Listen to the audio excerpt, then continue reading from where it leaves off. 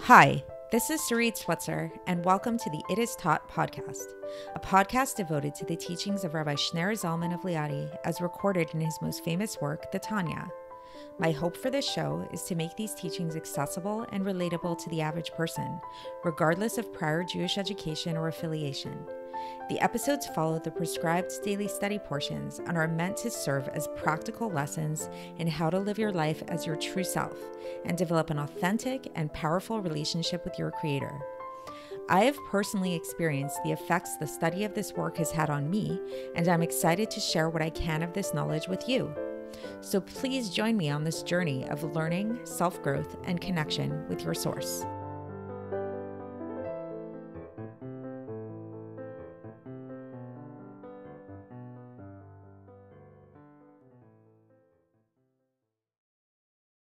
Hi, and welcome to the It Is Taught podcast, episode 53 for the 12th of Shevat in a leap year.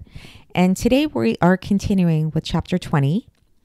And if you remember from last time, and if you don't, go back and please listen to the episode we gave yesterday, where we started talking about God, and we started talking about the consistency of God and the constant nature of God, and how God was unchanging before creation and unchanging after creation, and how this is something that is really unique to God, that God doesn't change ever, and also how nothing exists apart from him.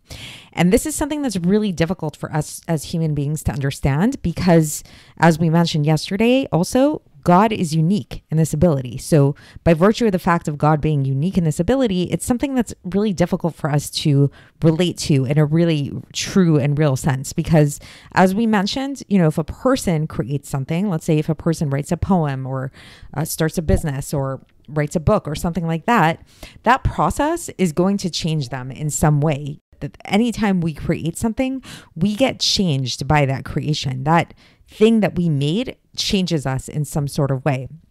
And not only that, anything that we create takes on an existence of its own.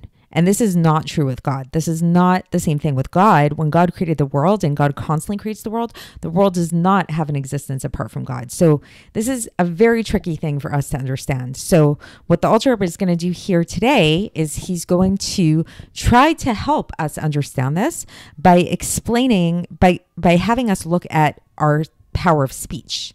And he says that this can give us a little bit, that when we think about our power of speech and the way that we speak, this can give us a little glimpse into what we're talking about here when we talk about. And so the Alter Rebbe starts off here actually talking about God's speech, because interestingly enough, God actually created the world through speech. So we know, God brought the world. If you look at the story of creation, it talks about, it doesn't say God created this and created that or whatever. It says God said, let there be light. God said, let there be a firmament in the heavens. So all of creation happens through God's speech. And so this is going to actually help us in understanding our own speech and give us a little bit of a glimpse into how this works. And so in the Alter Rebbe's words of the Tanya, he says that the existence of all of the worlds, whether they are the supernal worlds or the lower worlds, from nothing to something, and their entire vitality and existence, so that they should exist, that the fact that we are all here and we exist and we don't go back to being not in nothingness. What is this? What is the power that gives us this existence, this ability for us to exist? This is but the speech of God and the spirit of his mouth, his holy mouth, which is vested within them. So basically our entire existence, if we wanted to really break it down, what the Alter Rebbe is saying is really just the speech of God. That is the reality that underlies all of our existence. And he says that we can understand this with a parable. So because we know that God created man in his image, so he created us in such a way that we can kind of look inside of ourselves and understand God in a certain way. And again, it's not exactly the same. So man is not God, but we do have serve as sort of like a mirror image for God. And I believe I talked about this before, but I'm going to mention it again now. The idea of anthropomorphisms that are brought up comes up a lot in Torah. We hear about God's hand, God's wrath, God being proud, God being angry, all kinds of different emotions and attributes of God. And we often the common way that it's explained is we ascribe human attributes to God, to give us more of something that we can relate to because we have these attributes. So, okay, so we want to relate to God. So we think of God in these kind of like human ways, but in a more Kabbalistic, deeper way. And this is where these parables come in, as it actually becomes reversed. And we actually start to realize that God is actually the ultimate of all of these things. So when we talk about whether it's God's hand, God's speech, God's thought, whatever it is, we can think of these things as being like the ultimate hands, the ultimate thought, the ultimate speech. And what we have as a manifestation in our own bodies is but a mere duplicate, replica of that, like an imperfect kind of replica. So this is talked about a lot in Chassidus elsewhere, but just, I wanted to kind of bring it in mind here because it does come up. So the way it comes up here in today's Tanya is, so we talked about God's speech and that how everything in the world, if we break it down to its utmost reality of what it truly is really just God's speech. And so he says we can see this with a parable with a person, that when a person speaks something, this speech itself has actually no real existence other than the speaker, than the soul of the speaker, of the one who's speaking these things. And it's thought of as sort of like an intermediate garment for this soul, which is the power of speech, so that he can say all kinds of different things. So right now, I'm speaking, right? So these words that I'm speaking, they're not really me. They're just like a vehicle. They're just like a garment that I am using, that my soul is using in order to express itself to you. But the speech itself is not really me. The speech is fleeting. It's gone in a second, and it's not, you can't hold on to it and say that's Sareed, that's her in the speech. The speech is just this garment that I use. And the speech itself also it has no existence other than me. The entire speaking that I am talking right now, it cannot exist apart from me. It doesn't have an independent existence of its own.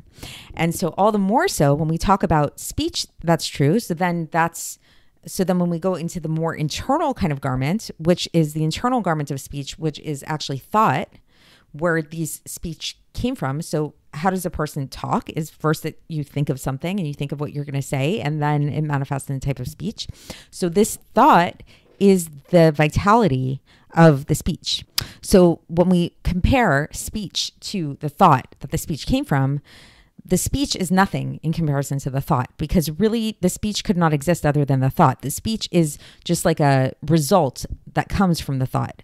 And then if we even go further than that, then what is the more internal part of even the thought?